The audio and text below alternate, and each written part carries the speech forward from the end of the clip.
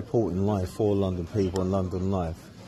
And I just wanted to say, yeah, there's certain things that you miss, you know, when you hear, especially the Wiltshire accent. It's so like the Bristol or the Cardiff, and the further you get out of London, it just gets stronger and stronger and stronger, and that's what's beautiful about it. So for 2 days, I'm going to be hanging out and trying to get someone to speak. Like I think one of my aunties has really got the tone, and even if, you know, no matter what colour you are, yeah, if you're born here, yeah, or you're in this part of the world, yeah, your voice starts to change. You're alright.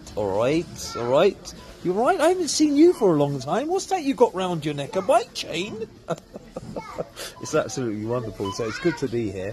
And I'm going to try and later on find out the experience of the amazing Swindon food.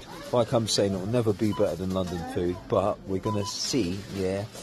I know they're good, you know what I mean, because there's certain restaurants you go to, and when they're good, they're good, and when they're bad, they're bad. We'll always talk about them, but I know that since I've been here, yeah, always getting great food and great customer service. There's more coming up with Supernatural reporting for London people and London Live.